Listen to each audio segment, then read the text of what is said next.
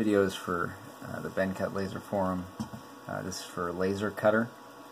He wanted to know how to do the USMC logo with the hatch fill on the new T2 laser 1.4 Beetlejuice, and so I will show you how you're going to do that. So we're going to come into T2 laser. This here is a trial version, and it's just so I can tinker it in my house. My registered version is out in the garage. And so what we're going to do is we are going to select mode. We're going to select the hatch mode, and then we are going to import our image. So I have the USMC logo here. Now the black will be engraved and the white will not be engraved. So that's not how I want my hatch to appear. I want my hatch to be in here, and I want this to not be hatched. So I'm going to first have to invert this image.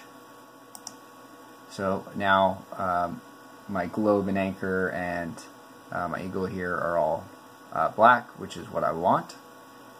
So now I'm going to go in and set up my settings.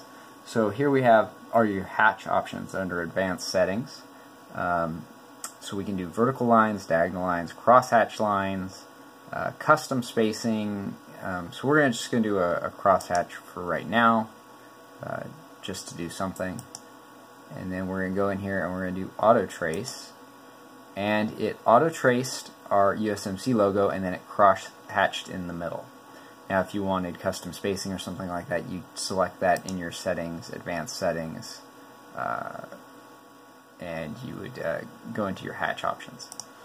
So from here to engrave it, we're going to just hit the control laser button, which will generate the G code, and then you send it out to your laser.